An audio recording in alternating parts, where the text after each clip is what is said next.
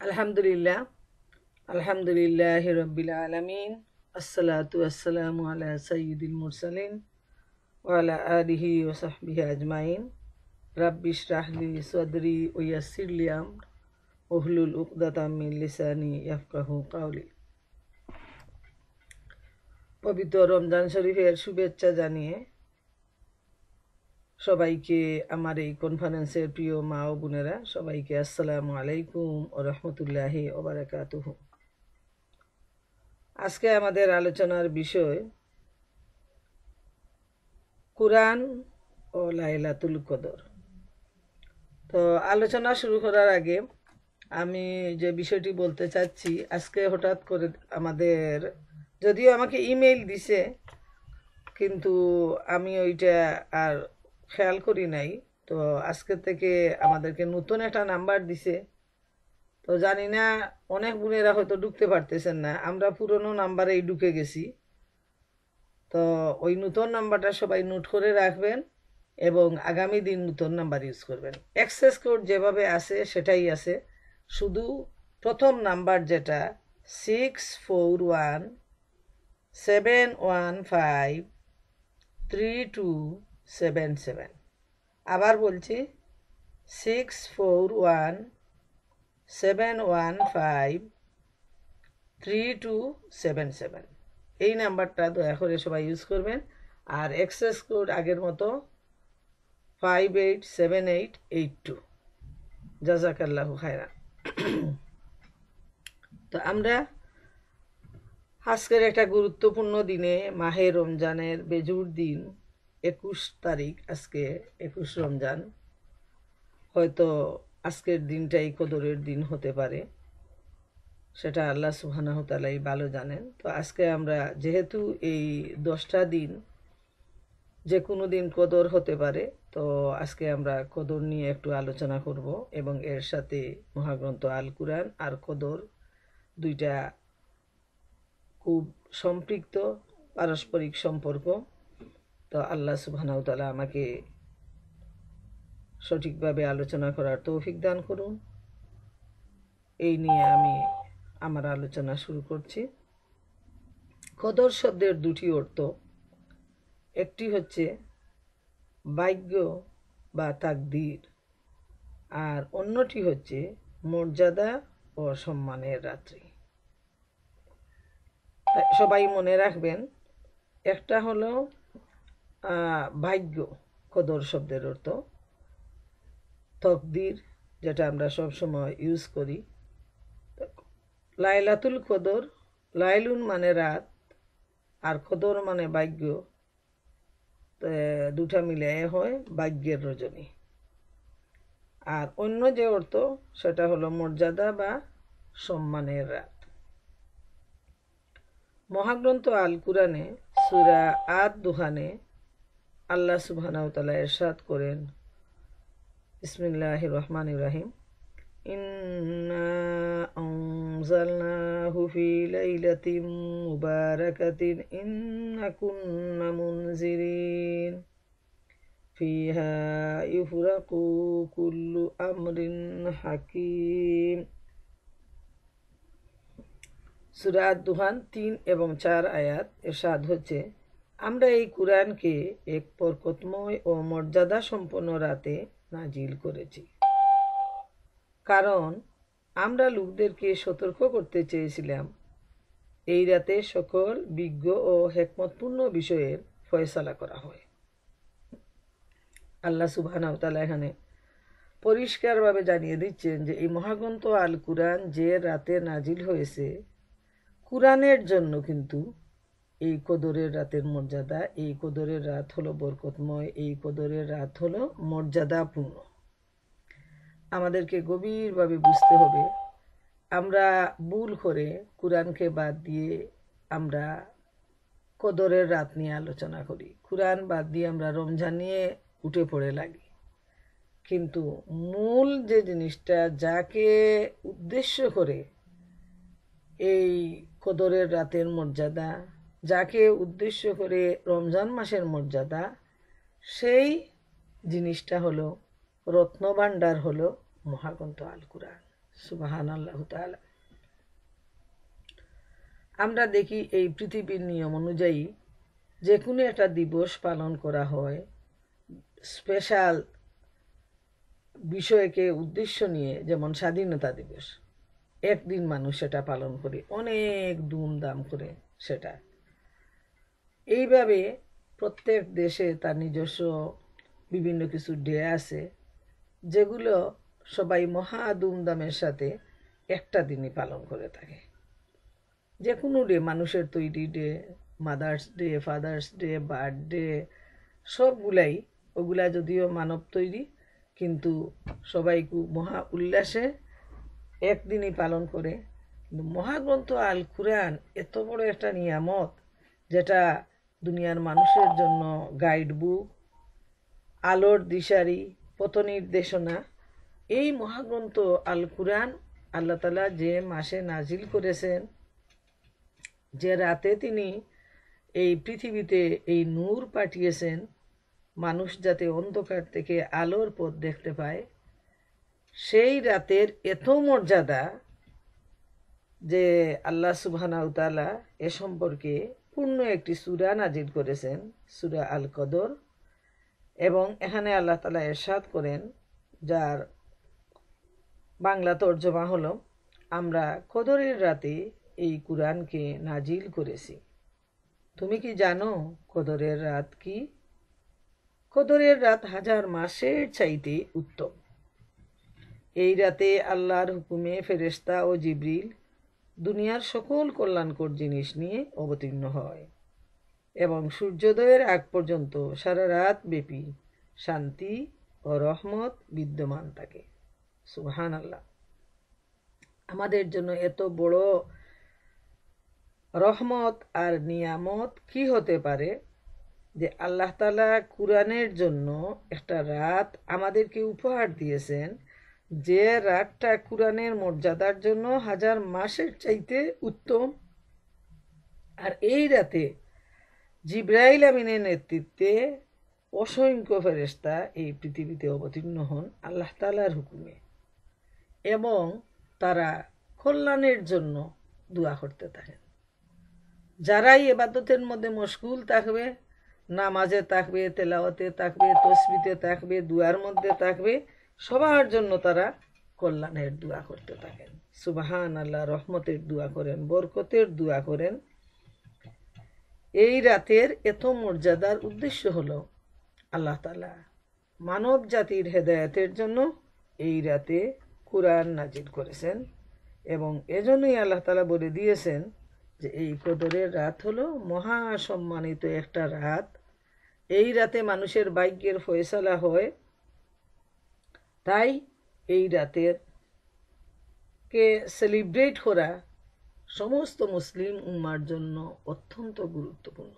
যে কদরের রাত পেয়ে গেল তার মতো সৌভাগ্যবান আর কেউ নেই, আর যে এ রাত থেকে বঞ্চিত হলো তার মতো হতভাগ্য পৃথিবীতে আর কেউ নেই। এবং মনে রাখা প্রয়োজন, এই রাতের জন্যই নবী করিম সাল্লাল্লাহু আলাইহি ইসলাম রমজানের 21 রাত থেকে পুরো 10 দিন তিনি এবাদতের মধ্যে এমনভাবে মশগুল থাকতেন, যেগুলো আমরা হাদিস শরীফের মধ্যে পাবো ইনশাআল্লাহ। আবু হুরায়রা রাদিয়াল্লাহু তাআলা আনহু বর্ণিত বুখারী এবং মুসলিম শরীফের হাদিসে রাসূল করিম সাল্লাল্লাহু আলাইহি ওয়াসাল্লাম যা বলেছেন, যেটা উদ্ধৃত করা হয়েছে, যে কদরের রাতে ঈমান ও সওয়াবের নিয়তে নামাজ পড়ে তার অতীতের সমস্ত গুনাহ মাফ করে দেয়া হয়। সুবহানাল্লাহ। শর্ত হলো এই গুনাহ মাফ পাওয়ার জন্য ঈমান এবং সওয়াব। প্রথম হলো সুদৃঢ় ঈমান থাকতে হবে, আর 2 নাম্বার হলো সে আল্লাহর কাছ থেকে সওয়াবের উদ্দেশ্যে সে নামাজ পড়বে।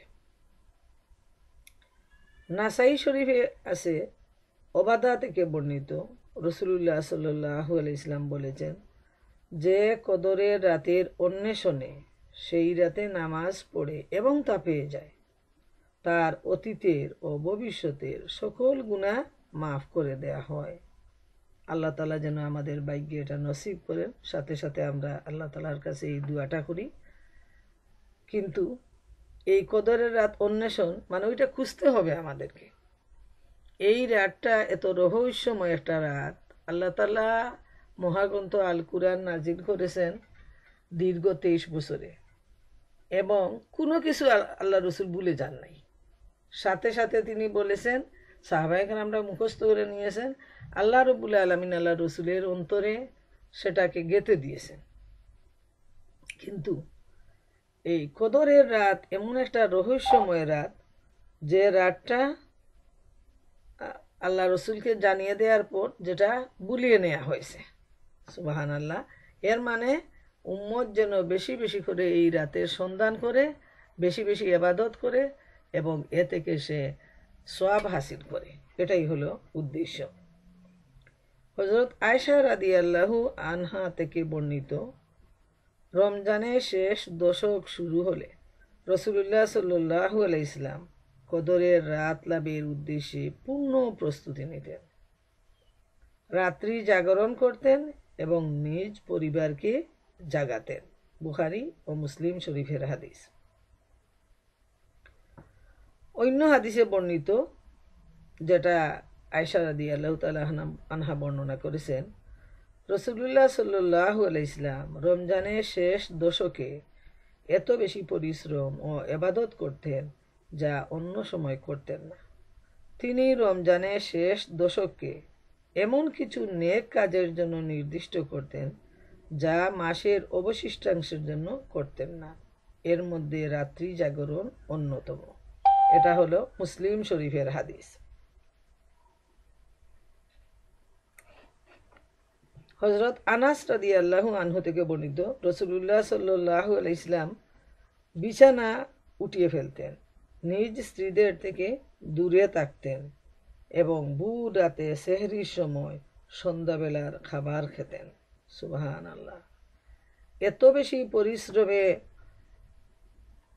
লেগে যেতেন আল্লাহ রসুল সাল্লাল্লাহু আলাইহি ওয়াসাল্লাম, যে এই হাদিসগুলা থেকে মনে হয় যে একটুখানি সময় যদি নষ্ট হয়ে যায় তাইলে কি যেন হারিয়ে ফেলব। প্রিয় মা বোনেরা আমার, মনে রাখা প্রয়োজন, যার পিছনেও কোনো গুনাহ নেই এবং ভবিষ্যতেও কোনো গুনাহ হওয়ার সম্ভাবনা নেই, সেই আল্লাহ তাআলার প্রিয় বান্দা এবং বন্ধু, তিনি যদি এত পরিশ্রম করেন কদর পাওয়ার জন্য, তাহলে উম্মতে মুহাম্মদী হিসাবে আমাদের কি করা প্রয়োজন সেটা যেন আমরা নিজেকেই জিজ্ঞেস করি। রাসূলুল্লাহ সাল্লাল্লাহু আলাইহি ওয়াসাল্লাম রমজানের শেষ দশকে নিজ পরিবারকে জাগাতেন। তিনি নামাজ পড়ার জন্য হযরত আলী রাদিয়াল্লাহু তাআলা আনহু এবং হযরত ফাতেমা রাদিয়াল্লাহু তাআলা আনহাকে জাগাতেন যেন তারা ইবাদত করে। তিনি তাহাজ্জুদ শেষে বিতির পড়ার আগে আয়েশা রাদিয়াল্লাহু তাআলা আনহাকেও জাগাতেন।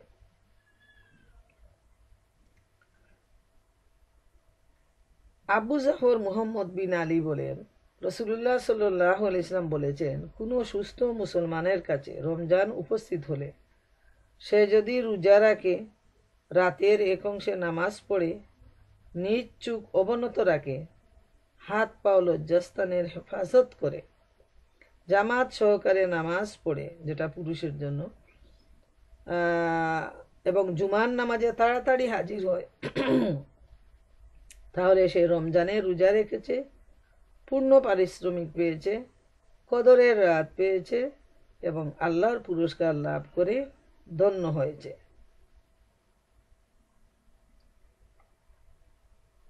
আব্দুল্লাহ বিন আব্বাস রাদিয়াল্লাহু তাআলা আনহু থেকে বর্ণিত, রাসূলুল্লাহ সাল্লাল্লাহু আলাইহি ওয়াসাল্লাম বলেছেন, আল্লাহ কদরের রাতে উম্মতে মুহাম্মদীর দিকে তাকান এবং তাদেরকে ক্ষমা ও দয়া করেন। তবে 4 ব্যক্তি এ দয়ার আওতায় পড়ে না। সেটা প্রথম, মদ পানকারী; 2 নাম্বার, মাতা পিতার সাথে সম্পর্ক ছিন্নকারী; 3 নাম্বার, হিংসুক ও নিন্দুক; 4 নাম্বার, আত্মীয়তার সম্পর্ক ছিন্নকারী। খুব লক্ষ্য করা প্রয়োজন এবং চিন্তা ভাবনা করা প্রয়োজন যতই একজন মানুষ নামাজ রোজা তেলাওয়াত তসবিহ ইবাদত বন্দেগী যাই করুক, কিন্তু এই চারটার যদি একটা অভ্যাস তার মধ্যে থাকে, তাহলে আল্লাহ রসুল সাল্লাল্লাহু আলাইহি ইসলাম বলছেন আল্লাহর দয়া থেকে সে বঞ্চিত হবে। আমরা কিন্তু এই সমাজে দেখতে পাই যারা মাতাল মদ পান করে, মুসলমানের মধ্যে এ সংখ্যাও কিন্তু দিন দিন বৃদ্ধি পাচ্ছে। তারপর এই সংখ্যাটা তো আরও বেশি যারা মাতা পিতার সাথে সম্পর্ক নষ্ট করে, বিশেষ করে ছেলেরা বিয়ের পর পিতামাতা থেকে দূরে সরে যায় অনেকেই। আবার অনেক মুসলমানের মধ্যে এই অভ্যাস রয়েছে যারা অন্যের ভালো পছন্দ করে না, অন্যের ভালো শুনলেই তাদের অন্তর হিংসায় জ্বলে উঠে। আবার আরেক দল আছে যারা সারাক্ষণ মানুষের নিন্দা করতে পছন্দ করে এবং নিন্দার মধ্যে ব্যস্ত থাকে। আর বিরাট একটা গ্রুপ বর্তমান সমাজে যারা বন্ধু বান্ধব নিয়ে খুবই ব্যস্ত, কিন্তু আত্মীয়তার হক তারা আদায় করে না, আত্মীয়তার সাথে তারা সম্পর্ক ছিন্ন করে। তো এই চারটা গ্রুপ যাদেরকে আল্লাহ রাব্বুল আলামিন দয়া করবেন না। আবু হুরায়রা রাদিয়াল্লাহু তাআলা আনহু থেকে বর্ণিত, রাসূলুল্লাহ সাল্লাল্লাহু আলাইহি ওয়াসাল্লাম বলেছেন, রমজানে এমন এক রাত আছে যার ইবাদত হাজার মাসের অপেক্ষা উত্তম। যে এই রাতের কল্যাণ থেকে বঞ্চিত হয়েছে সে অবশ্য বঞ্চিতের কাতারে আছে। নাসাই ও মুসনাদ।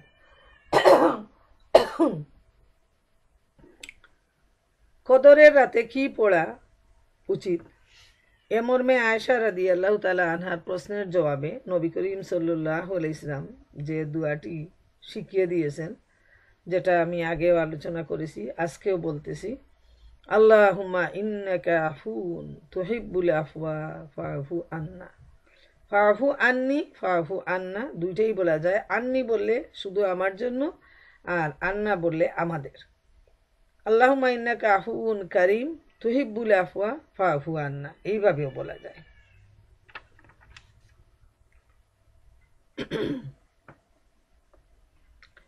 কদরের রাতের যে এই রহস্যময় রাত, যে রাত সম্পর্কে কোন রাত সেটা নির্দিষ্টভাবে কেউ বলতে পারবে না। এ সম্পর্কে বিভিন্ন মতামত আছে, আমরা দুই একটা মতামত জেনে নেই। যেমন আবু হুরায়রা রাদিয়াল্লাহু তাআলা আনহু থেকে বর্ণিত, রাসূলুল্লাহ সাল্লাল্লাহু আলাইহি ওয়াসাল্লাম বলেছেন, আমি স্বপ্নে দেখেছি আমি কদরের রাতে বুড়ে পানি ও কাদার মধ্যে সেজদা করছি। তিনি 23শে রমজানের বুড়ে নামাজ শেষে প্রত্যাবর্তন করলে তার কপালে পানি ও কাদার চিহ্ন দেখা যায়। মুসলিম শরীফের হাদিস। আয়েশা রাদিয়াল্লাহু তাআলা আনহা থেকে বর্ণিত, রাসূলুল্লাহ সাল্লাল্লাহু আলাইহি ওয়াসাল্লাম বলেছেন, তোমরা রমজানের শেষ দশকে কদরের তালাশ করো। বুখারী ও মুসলিম। অন্য বর্ণনায় আসে শেষ দশকের বেজুর রাতে কদরের রাত অন্বেষণ করো। আবার আব্দুল্লাহ বিন আব্বাস থেকে বর্ণিত, নবীজি বলেছেন, তোমরা রমজানের শেষ দশকের 29, 27 ও 25 তারিখে কদরের রাত তালাশ করো। বুখারী শরীফের হাদিস। তাইলে আমরা দেখতে পাই শেষ 10 দিন, আবার বলা হয়েছে শেষ 10 দিনের বেজুর রাত। অতএব আমরা যেন পুরা 10টা দিনই এই কদরের রাতের জন্য চেষ্টা করি, সন্ধান করি। আর যদি পুরো 10 দিন সম্ভব না হয়, তাহলে যেহেতু বেজুর রাতের কথা বেশিরভাগ উল্লেখ করা হয়েছে, সেজন্য আমরা বেজুর রাতগুলির দিকে বেশি লক্ষ্য দিই। 10 রাতই আমরা চেষ্টা করব, তবে বেজুর রাতগুলো আমরা বেশি গুরুত্ব দেব। কেন এই ব্যাপারটা ঘটেছিল, আল্লাহ রসুলকে জানানোর পর কেন তিনি ভুলে গেলেন, এ সম্পর্কে যে হাদিসটা আসছে সেটা হলো ওবাদা বিন সামেদ থেকে বর্ণিত, রাসূলুল্লাহ সাল্লাল্লাহু আলাইহি ওয়াসাল্লাম একদিন কদরের রাত সম্পর্কে বলতে বের হন। তখন মসজিদে 2 জন লোক ঝগড়া করছিল। এর ফলে আল্লাহ তার অন্তর থেকে কদরের সুনির্দিষ্ট তারিখটি মুছে দেন, ফলে তিনি তারিখটি ভুলে যান। বুখারী শরীফের হাদিস। এই যে ফিতনাটা ইসলাম পছন্দ করে না, ঝগড়া ফাসাদ মানেই হলো ফিতনা। এই ঝগড়ার জন্যই এত বড় রহস্যময় রাতকে বুলাইয়া দেওয়া হয়েছে। অন্যদিকে আল্লাহ তাআলা ইচ্ছাকৃতভাবে ওইটা বুলাইয়া দিয়েছেন যাতে বান্দা এই রাতের তালাশ করে অতিরিক্ত সওয়াব অর্জন করতে পারে। তাইলে আমরা বুঝতে পারি যে এই রাতটা কতটুকু রহস্যময়, যে আল্লাহ তাআলা জানিয়ে দিয়েছেন আবার তাকে বুলিয়ে দিয়েছেন। গোপন রাখার উদ্দেশ্যই হলো মুসলমানরা যেন এই রাতের ব্যাপারে যার পর নাই প্রচেষ্টা করে এবং তাদের মধ্যে যেন একটা প্রতিযোগিতার সৃষ্টি হয় যে আমি কতটুকু সওয়াব অর্জন করব, আমি কদরের রাত তালাশ করব, ইনশাআল্লাহ আমি কদরের রাত পেয়ে যাব। কদরের রাত যদি আমরা পেয়ে যাই তাইলে জীবনের সমস্ত গুনাহ মাফ হয়ে যাবে। আমাদের জীবনের বিপদ মুসিবত অসুবিধা কষ্ট অনেক কিছু আছে, অনেক আশা ভরসা আছে। এই কদরের রাত হলো এমন রাত যে রাতে আল্লাহ তার বান্দাবান্দির দুয়া ফিরিয়ে দেন না, তিনি তার দুয়া কবুল করেন এবং অসংখ্য ফেরেশতা এই পৃথিবীতে অবতীর্ণ হন। তারাও এই যারা দোয়া করতে থাকেন তাদের সাথে কল্যাণের দোয়া করেন, বরকতের দোয়া করেন এবং তাদের সাথে আমিন আমিন বলেন। তাবারানী ওসিলা থেকে বর্ণনা করেছেন এবং সুতি এটাকে উত্তম হাদিস বলেছেন। রাসূলুল্লাহ সাল্লাল্লাহু আলাইহি সাল্লাম বলেছেন, কদরের রাত আলোকোজ্জ্বল থাকে এবং না ঠান্ডা না গরম। ওই রাতে আকাশে কোনো মেঘ থাকে না এবং ঝড়ো হাওয়া প্রবাহিত হয় না। আকাশ থেকে কোনো উল্কাপিণ্ড পড়ে না এবং সকালবেলায় সূর্যের আলোর তেজ থাকে না। সুবহানাল্লাহ। এই রাতের আলামত সম্পর্কে আল্লাহ রসুল সাল্লাল্লাহু আলাইহি ওয়াসাল্লাম এটা উল্লেখ করেছেন। আবার অনেকে বলছেন যে কদরের রাত গুরুত্বপূর্ণ, রহস্যময় এবং শ্রেষ্ঠ রাত, যে রাত প্রতি বছর একই দিনে রাতে সংগঠিত হয় না, একই তারিখে হয় না, বরং প্রতি বছর রমজানে ভিন্ন ভিন্ন রাত হতে পারে। এজন্য বলা হয়েছে, কোথাও বলা হয়েছে 21, কোথাও বলা হয়েছে 23, কোথাও বলা হয়েছে 25, কোথাও 27, কোথাও 29, কেউ বলেছেন 17 রমজান, কেউ বলেছেন 19 রমজান। এইভাবে এত মতামত রয়েছে যেটা বলার সময় এখন নেই, কিন্তু খুব সংক্ষেপে আমি এটা বলার চেষ্টা করলাম যে কদরের রাত হলো যেমন গুরুত্বপূর্ণ তেমনি রহস্যময় এবং এও হতে পারে যে কদরের রাত বিভিন্ন সময় বিভিন্নভাবে আসতে পারে। এতে কোনো সন্দেহ নেই, যাতে বান্দা অনবরত প্রচেষ্টা চালায় যায় যাতে সে এই কদরের রাত থেকে সে ফায়দা হাসিল করতে পারে। তো এখন আমরা জানার চেষ্টা করি যে কদরের রাতের এত মর্যাদা। আমি আগেই বলেছি কদরের রাতের মর্যাদার কারণ হলো সূরা আদ-দুহানে আল্লাহ তাআলা ইরশাদ করেছেন যে ওই রাতেই তিনি মহাগ্রন্থ আল কুরআন নাজিল করেছেন। আবার সূরা কদরে আল্লাহ তাআলা বলছেন যে এই কদরের রাতেই তিনি মহাগ্রন্থ আল কুরআন নাজিল করেছেন এবং সেজন্যই এই রাতের এত বেশি মর্যাদা। চিন্তা করা প্রয়োজন, যেটা আমি উল্লেখ করেছি যে দুনিয়ার নিয়ম হলো যে কোনো স্পেশাল ডে মানুষ সারা বছর অপেক্ষা করে এবং একটা দিন সে সেলিব্রেট করে, যত মহা ধুমধাম হোক।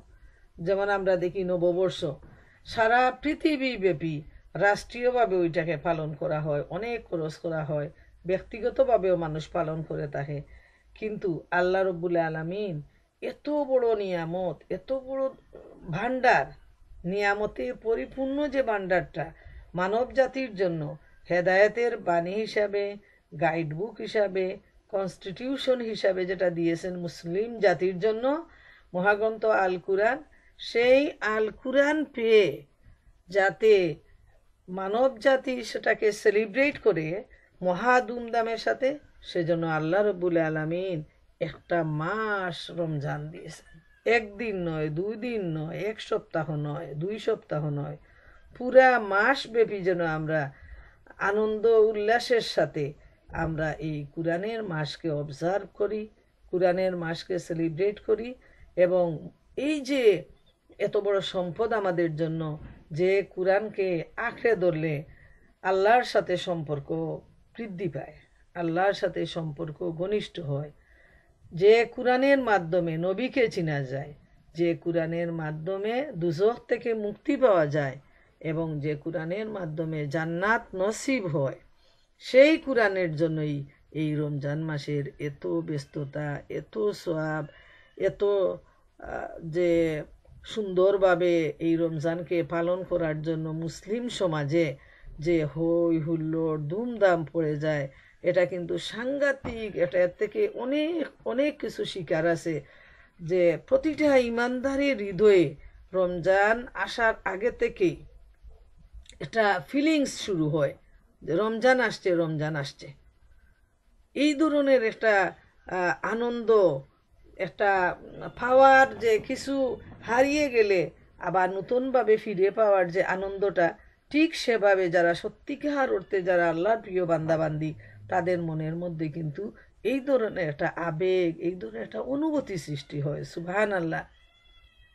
এত লম্বা দিন, দীর্ঘ সময়, আমাদের এখানে তো প্রায় 17.5, লন্ডনে 20 ঘন্টা, কোথাও 22 ঘন্টা। নরওয়েতে তাদের সূর্যটা ডুবে, আর তারা সবাই, একজন একটা আর্টিকেল লিখছে খুব সুন্দর, যে পুরা এলাকার মুসলমানরা আমরা একটা মসজিদে সমবেত হই আমাদের ইফতার নিয়ে, সেহরি নিয়ে। আর এই অল্প সময়ের ভিতরে আমরা মাগরিব সারি, ইফতার করি, এশার নামাজটা পড়ি, আবার আমরা ডিনার খাই, সাথে সাথে আবার ফজরের সময় হয়ে যায়। কিন্তু আলহামদুলিল্লাহ খুব কম মানুষই বলে থাকে যে এত লম্বা দিন পারবো না, পারবো না, এই ধরনের কথা শোনা যায় না। বরং আল্লাহ সুবহানাহু ওয়া তাআলা মানুষের মনের মধ্যে একটা ইমানি জজবা সৃষ্টি করে দেন, যার ফলে সবাই আনন্দ উৎসাহের সাথে রমজানে রোজা করে, এমনকি শিশুরাও করে। এমনকি যারা বৃদ্ধ মানুষ পারবেন না, তারাও কিন্তু চেষ্টা করেন, ভাঙ্গেন, ধরেন, এইভাবে। যদিও তাদেরকে আল্লাহ তাআলা অবকাশ দিয়েছেন, সুযোগ দিয়েছেন, তারা যেন ফিদিয়ার মাধ্যমে তারা তাদের সেই রোজার হকটা আদায় করে নেন, কিন্তু এরপরও দেখি তাদের আফসোসের কোনো সীমা থাকে না। এটা এমন একটা মাস, যে মাসের শুরু থেকে শেষ পর্যন্ত সবাই মহা ধুমধামে এবাদতের মধ্যে সবাই মনোনিবেশ করে থাকেন। সুবহানাল্লাহ।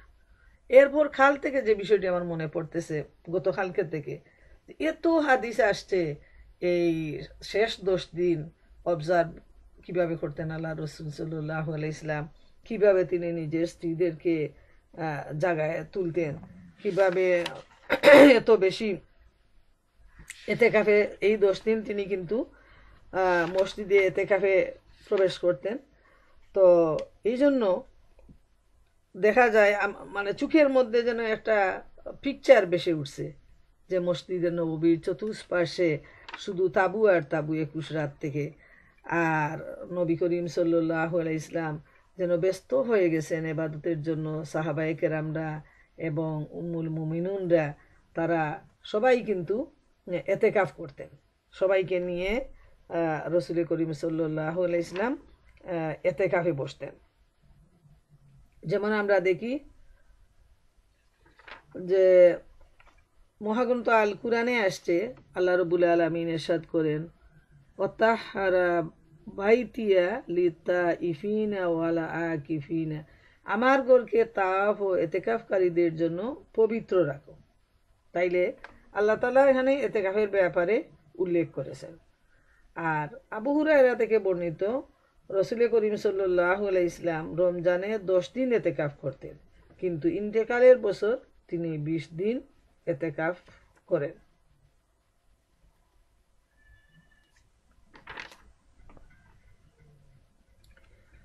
এতেকাফ সম্পর্কে আব্দুল্লাহ বিন আব্বাস রাদিয়াল্লাহু আনহু থেকে বর্ণিত, রাসূলুল্লাহ সাল্লাল্লাহু আলাইহি সাল্লাম বলেছেন, যে ব্যক্তি আল্লাহ সন্তুষ্টির উদ্দেশ্যে একদিন এতেকাফ করে, আল্লাহ সেই ব্যক্তি ও দুজখের মধ্যে 3 খন্দক পরিমাণ দূরত্ব সৃষ্টি করে।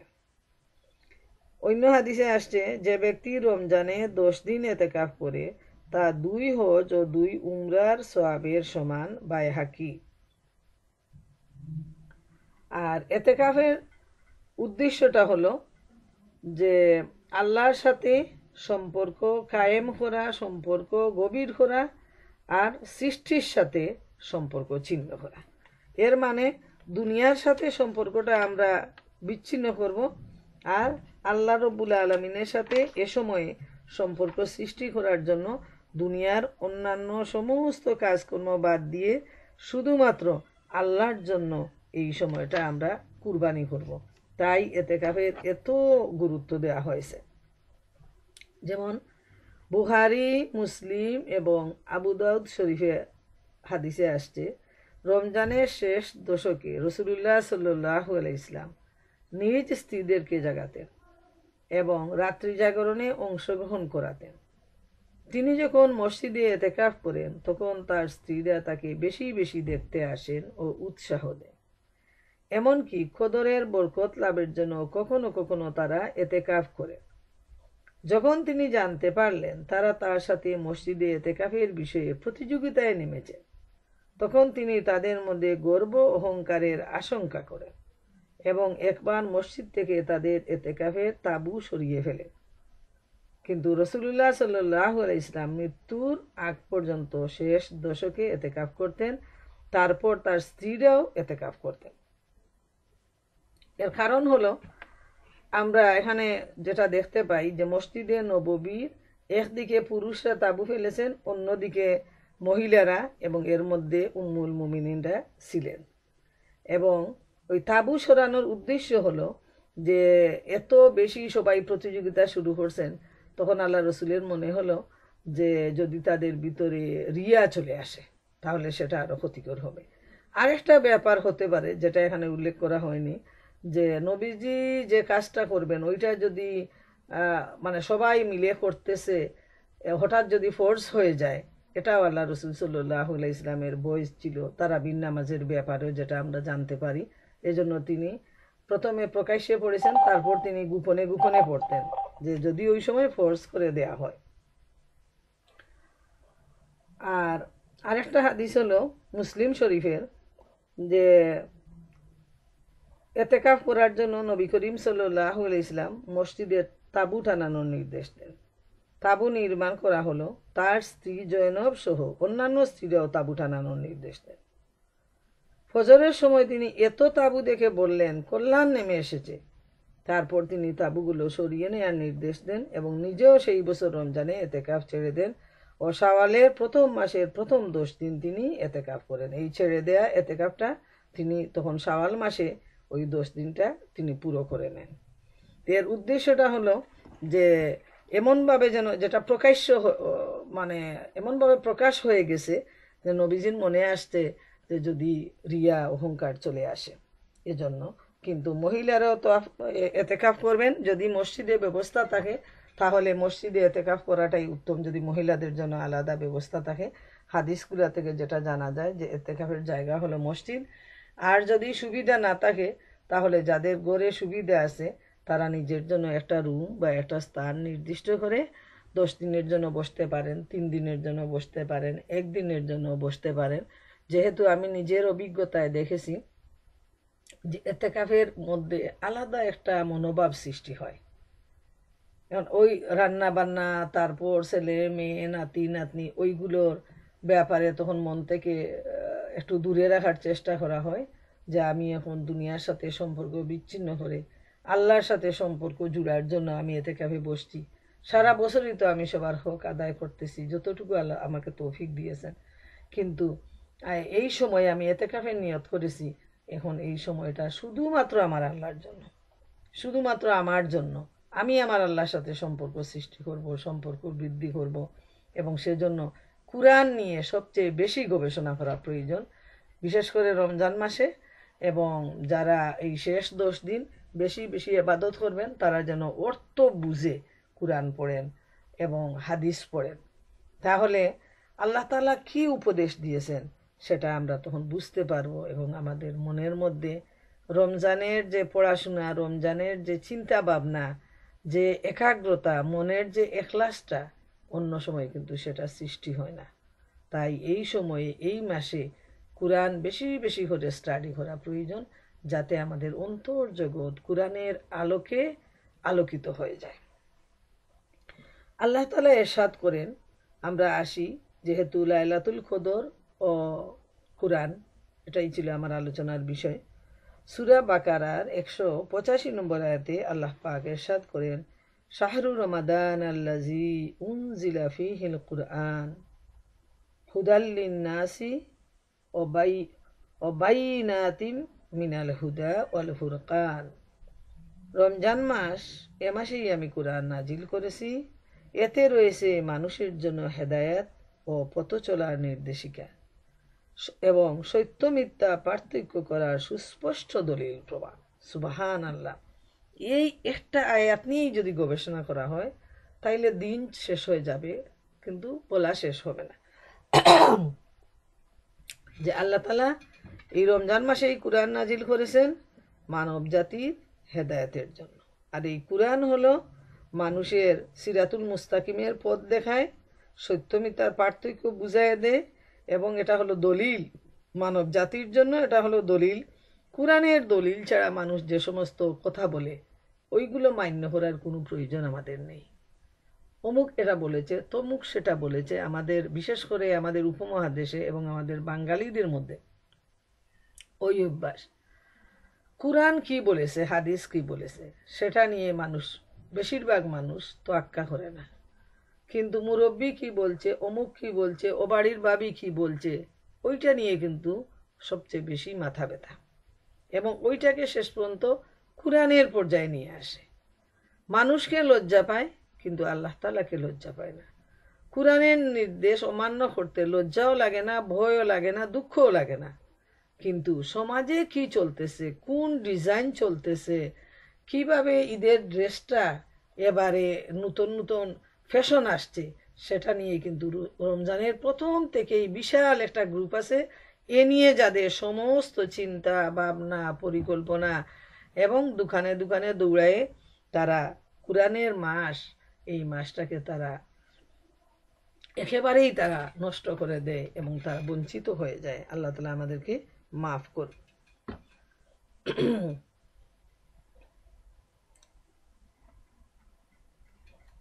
তাইলে আমরা দেখি এই রমজান মাস হলো কুরআনের মাস।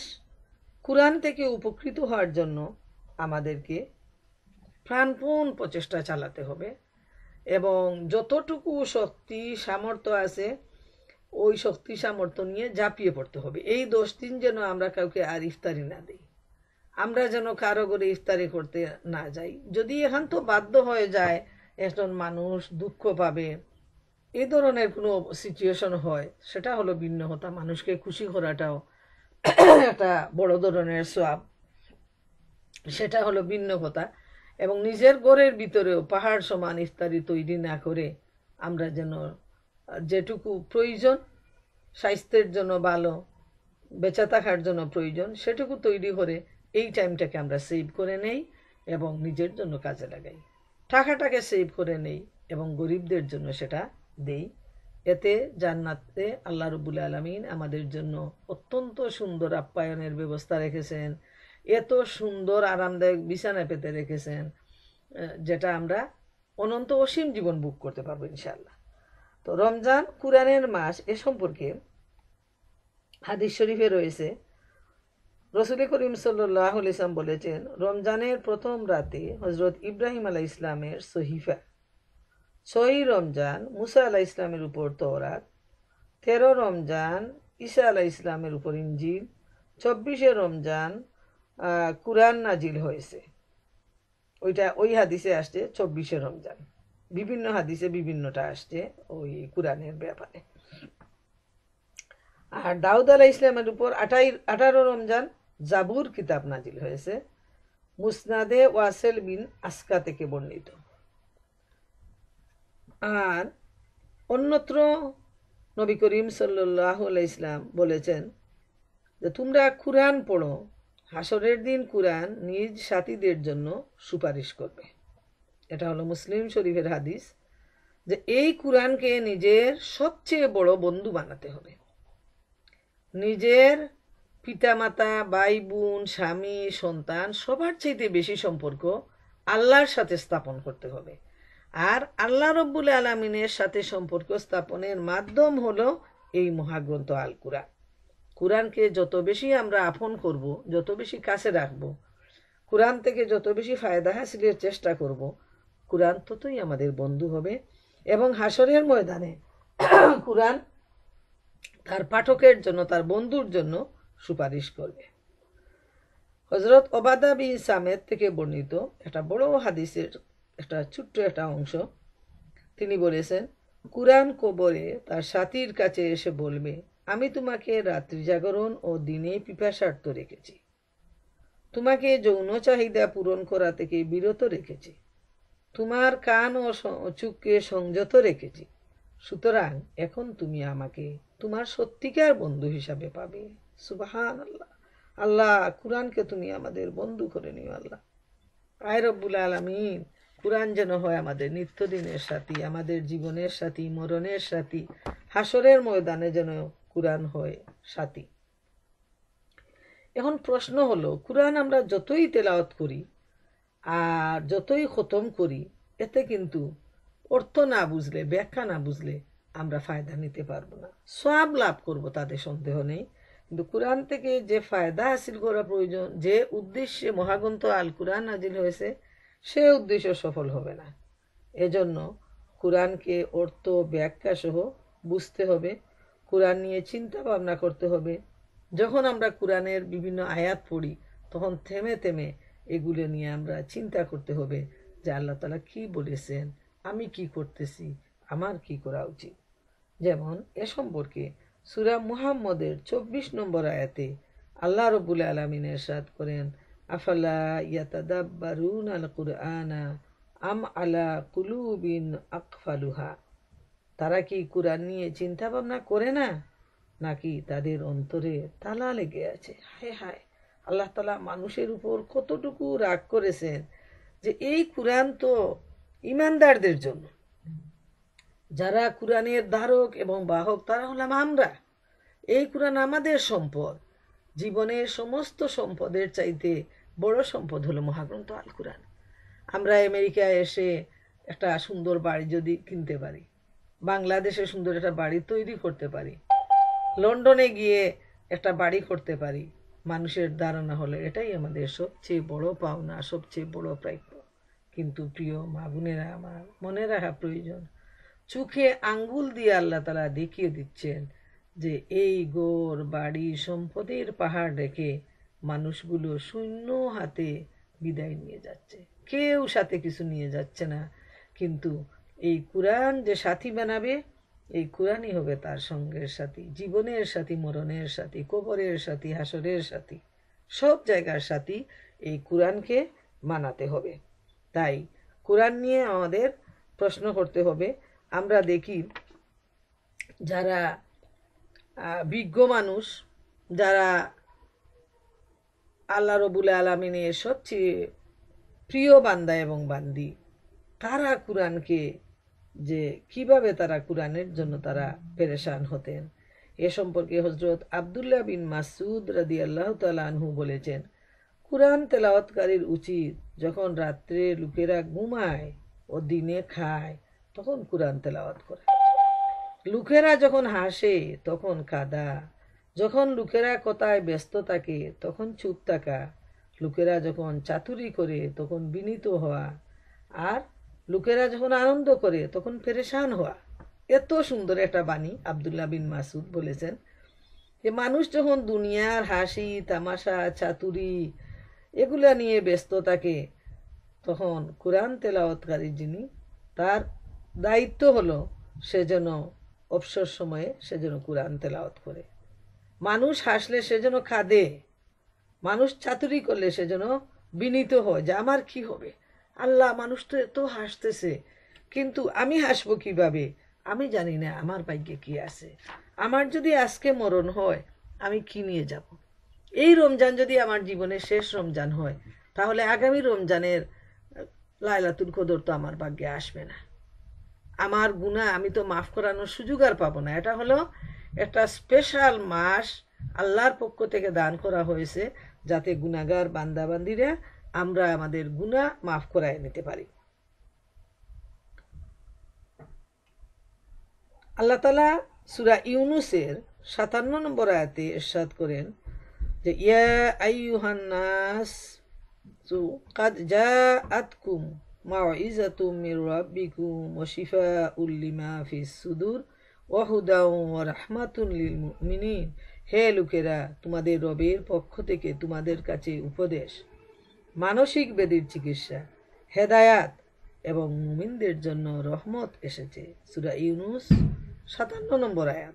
অনেকগুলা কথা এর ভিতরে আসছে যে এই কুরআন আল্লাহর পক্ষ থেকে নসিহত, উপদেশ। এই কুরআন হলো যাদের মনে রোগ আছে, কোনো ট্রিটমেন্ট, কোনো ডাক্তার, কোনো এক্সরে, কোনো এমআরআই যখন সেখানে গিয়ে পৌঁছাতে পারে না, এই কুরআন হলো সেই মানসিক ব্যাধির ঔষধ, চিকিৎসা। এই কুরআন মানুষকে হেদায়েত দান করে, আর কুরআন হলো মানুষের জন্য, মুমিনদের জন্য রহমত। কিভাবে যারা কুরআন স্টাডি করেছেন এবং এ থেকে ফায়দা নিয়েছেন তাদের দুই একজনের কথাটা বর্ণনা বলার চেষ্টা করি আমি, যে তারা কিভাবে উপকৃত হয়েছেন কুরআন থেকে। ইমান নঈ বলেন, আমাদের পূর্বসূরীদের একটি দল কুরআনের একটি মাত্র আয়াত নিয়ে পুরো রাত কাটিয়ে দিতেন। তারা ওই আয়াত নিয়ে গভীর চিন্তা গবেষণা করতেন। এ সম্পর্কে রাসূল করিম সাল্লাল্লাহু আলাইহি ওয়াসাল্লামের একটা ঘটনা বলা যায় যে তিনি এক রাতে তাহাজ্জুদের নামাজে একটি আয়াত পড়ে রাত কাটিয়ে দেন। সেটা হলো সূরা মায়েদার ১১৮ নম্বর আয়াত,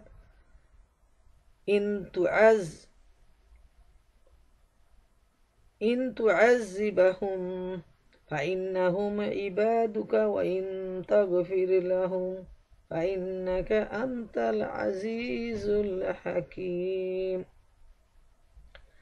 আপনি যদি তাদেরকে শাস্তি দেন তারা আপনারই বান্দা, আর যদি আপনি তাদেরকে ক্ষমা করেন আপনি জবরদস্ত বিজ্ঞ। এই আয়াতটাতে এসে আল্লাহ রসুল সাল্লাল্লাহু আলাইহি ওয়াসাল্লাম বারবার আল্লাহ তাআলার কাছে চাইতেছেন। এত গুরুত্বপূর্ণ আয়াত, চিন্তা না করলে বোঝা যাবে না। আমরা তো সারাদিন পড়তেছি, আমাদের কাছে তো সবই সমান হয়ে গেছে, কিন্তু আল্লাহর কাছে কেন বারবার তিনি বলতেছেন? তিনি জানেন যে উম্মতরা অত্যন্ত গুনাহগার, তাই তিনি বলতেছেন আপনি যদি তাদেরকে শাস্তি দেন তারা তো আপনার বান্দা, আর আপনি যদি ক্ষমা করে দেন তাহলে তো আপনিই ক্ষমা করতে পারেন, আর আপনি হচ্ছেন জবরদস্ত বিজ্ঞ যে আপনি যা চান তাই তো আপনি করতে পারেন। আল্লাহ, এটাই আমরাও বলি যে আল্লাহ তুমি আমাদেরকে মাফ করে দাও, যেহেতু মাফ করার দায়িত্ব তোমার কাছে। শাস্তি দিলে আমাদের কিছু করার নেই আল্লাহ, আমরা কিছুই করতে পারবো না। আর তুমি যদি দয়া করে আমাদেরকে মাফ করে দাও তাহলে সেটা হলো তোমার দয়া, সেটা হলো তোমার রহমত। এরপর আমরা দেখি আমের বিন আবদে কায়েস এক রাতে তাহাজ্জুদের নামাজে সূরা আল মুমিন পড়েন এবং সূরা মুমিনের 18 নম্বর আয়াতে আসার সাথে সাথে তিনি ওই আয়াত তেলাওয়াত করতে করতে তিনি বুর করে দেন এবং শুধু কান্না করতেই থাকেন। সে আয়াতের অর্থটা হলো, আপনি তাদেরকে আসন্ন দিন অর্থাৎ কিয়ামত সম্পর্কে সতর্ক করুন, যখন প্রাণ অষ্টাগত হবে এবং দম বন্ধ হওয়ার উপক্রম হবে। হায় রে হায়, আল্লাহর প্রিয় বান্দারা তারা এত গভীরে প্রবেশ করতেন কুরআনের যে এই ধরনের আয়াত আসার সাথে সাথে তারা অস্থির হয়ে যেতেন, তারা কান্নায় ভেঙে পড়তেন যে কি হবে কি হবে। তাই তিনি এই আয়াতটা বারবার পড়তে থাকেন আর তিনি কান্না করতে থাকেন।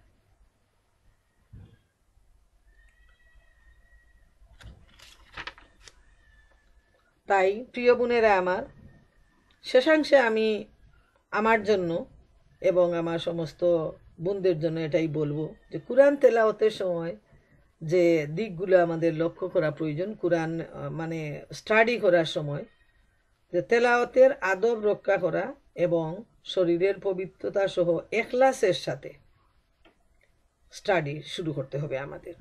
যে একদম নিরপেক্ষ মন, সুন্দর মন, মানসিকতা, নির্ভেজাল মন, নিশ্চিন্ত মন, এইভাবে যখন আমরা বসবো, মনটা চতুর্দিকে দৌড়াতে শুরু করবে না। মনটাকে আমরা যখন বসবো তখন যেমন শরীরের পবিত্রতা নিয়ে বসবো, মনের পবিত্রতা নিয়ে বসবো, ঠিক তেমনি আমরা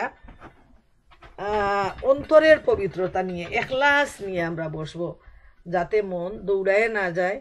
যেভাবে একটা গরুকে যখন দেওয়া হয়, বিশেষ করে বাংলাদেশে মাঠে ছাড়া হয় এবং আশেপাশে যখন মানুষের ক্ষেতের ধান থাকে, তখন কিন্তু খোলা ময়দানে ছাড়া হয় না, তাকে বেঁধে খুঁটিতে ছাড়া হয় যাতে সে অন্যের ধান নষ্ট করতে না পারে।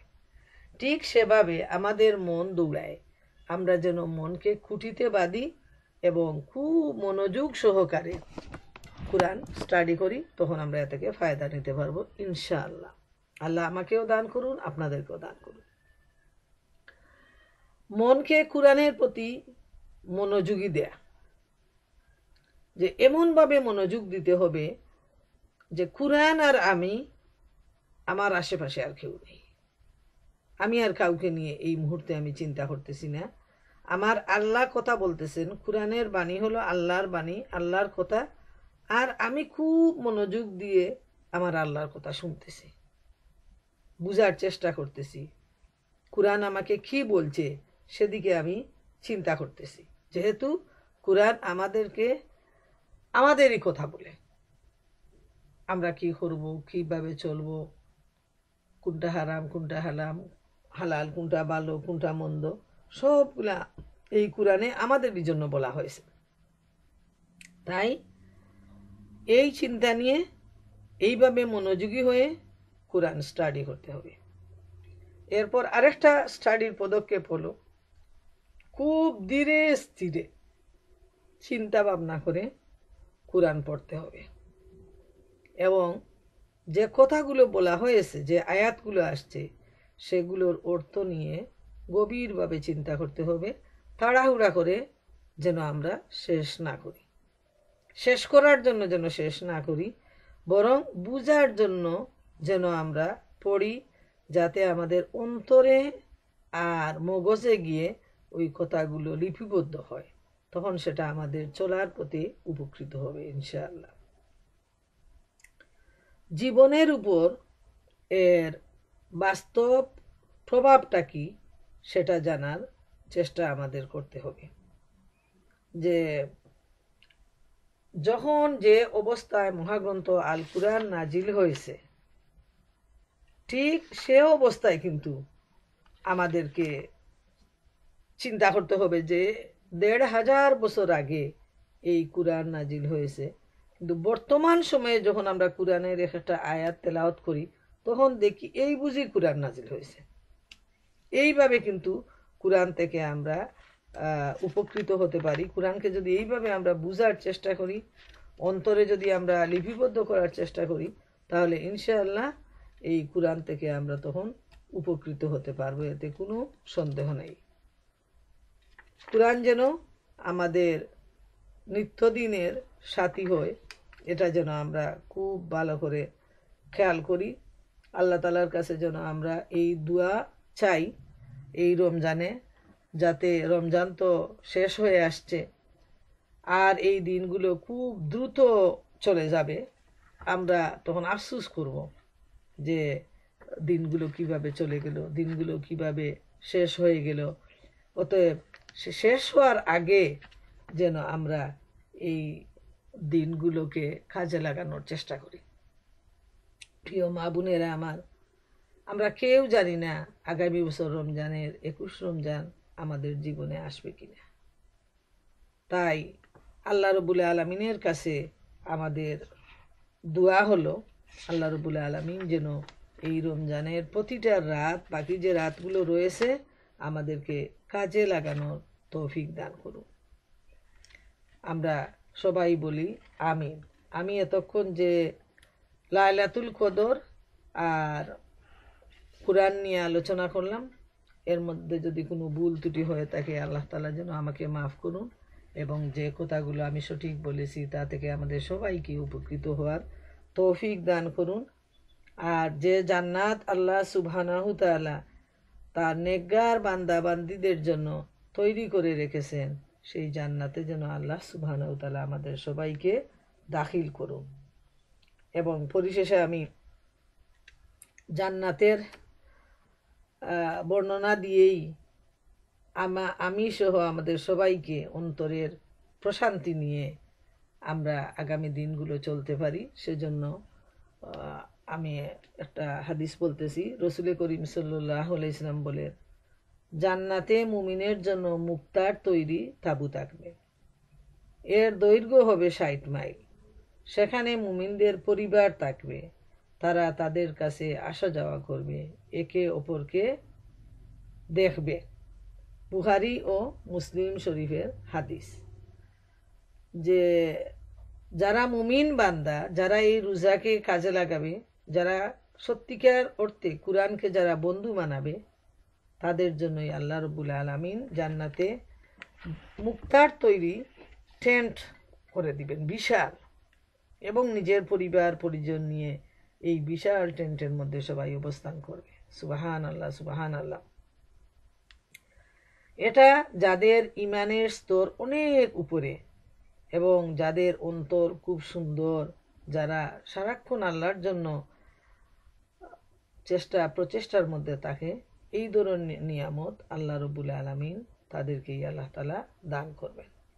সেটার জন্য যে নবী, রসুল, আম্বিয়া কেরাম, শহীদ হতে হবে তা নয়, বরং মুমিন যারা, তাদের জন্যই এই উপহার আল্লাহ তাআলা দিয়েছেন। যে কোনো কেউ হতে পারে, লাভ করতে পারে এই উপহারটুকু, সে তার ইমানের মাধ্যমে আর নেক আমলের মাধ্যমে।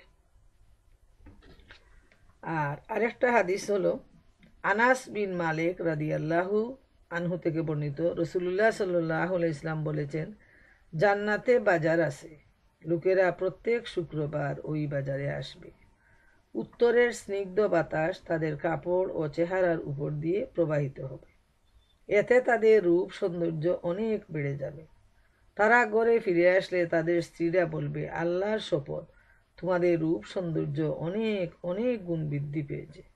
উত্তরে তারাও বলবে, আল্লাহর কসম, আমাদের পরে তোমাদের রূপ সৌন্দর্য অনেক অনেক বৃদ্ধি পেয়েছে। এটা মুসলিম শরীফের হাদিস। যাদের বাজারে যাওয়ার লোভ লালসা আছে, তাদের আফসোস করার কারণ নেই যে জান্নাতে হয়তো বাজার নেই। জান্নাতেও আল্লাহ তাআলা বাজার দিয়েছেন, সেখানে লোকজন বাজারে যাবে এবং সেখানকার বাজারের অবস্থা দুনিয়ার বাজারের চাইতে ভিন্ন। আর বেহেশতের নদীর বর্ণনা হলো, মুত্তাকিদেরকে যে জান্নাতের ওয়াদা দেয়া হয়েছে তার অবস্থা হলো, তাতে আছে পানির নহর, নির্মল ও স্বচ্ছ দুধের নহর, যার স্বাদ অপরিবর্তনীয়, পানকারীদের জন্য সুস্বাদু শরাবের নহর ও মধুর নহর, এবং সেখানে থাকবে বিভিন্ন ধরনের ফল মূল। আর সবচেয়ে বড় হলো তার প্রতিপালকের পক্ষ থেকে ক্ষমা। সূরা মুহাম্মদের 15 নম্বর আয়াতে আল্লাহ তাআলা এই জান্নাতের বর্ণনা দিয়েছেন। সুবহানাল্লাহু তাআলা। প্রিয় মা বোনেরা আমার, আল্লাহ রাব্বুল আলামিন এই রমজানের বাকি দিনগুলো আমাদেরকে সঠিকভাবে সুস্থভাবে কাজে লাগানোর তৌফিক দিন। আমরা যেন আমাদের সবার কিসমতে যেন লাইলাতুল কদর নসিব হয়।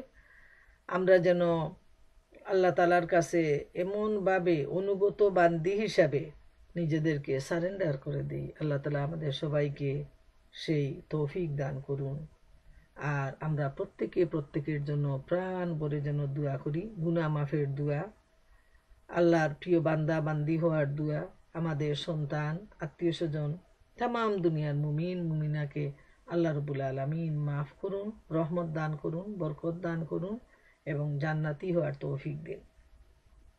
এই সাথে আমার ঘোষণা হলো, এই কনফারেন্সের যে তাদের মেইন অফিস, যেটা তারা জানিয়েছে যে এখন থেকে তারা নতুন নাম্বার আগামী সপ্তাহ থেকে আমাদেরকে ইউজ করতে হবে। সেই নাম্বারটা হলো, হয়তো আজকেই অনেকে বুঝতে পারছেন, অনেকে হয়তো ঢুকতেও পারেন নাই। সবাই আপনারা ফোনে করলে, প্রেস করলেই পেয়ে যাবেন আগের নাম্বারে, ওরা সবাইকে জানিয়ে দিচ্ছে।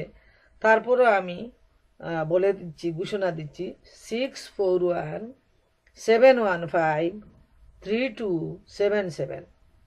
আর অ্যাক্সেস কোড আগের মতোই, আগেরটা অপরিবর্তনীয়, শুধু প্রথম নাম্বারটা চেঞ্জ করছে ওরা। তো দয়া করে বোনেরা যারা আজকে উপস্থিত হননি, অনেকেই উপস্থিত হননি, তো আপনারা একে অন্যকে জানানোর চেষ্টা করবেন যে নাম্বারটা কনফারেন্সে বলে দিচ্ছে, ওটাই হলো আমাদের নতুন নাম্বার। আমরা যেন এই নাম্বার ইউজ করে আগামী সপ্তাহে লাইনে ঢুকি, না হয় সম্ভবত 15 তারিখে ঢুকতে দিবে না। তো এই নতুন নাম্বারটা আমরা সবাই নোট করে রাখি, অথবা ফোনে গিয়ে প্রেস করলেই ওইটা বলে দেবে। আর আগামী দিন যেন ভুল না করি, আর একজন আরেকজনকে যেন রিমাইন্ডার দিই। তো আপনারা সবাই ভালো থাকুন, সুস্থ থাকুন। আবারও দোয়ার জন্য আমি আপনাদের কাছে আমার অনুরোধ, আপনারা সবাই দোয়া রাখবেন।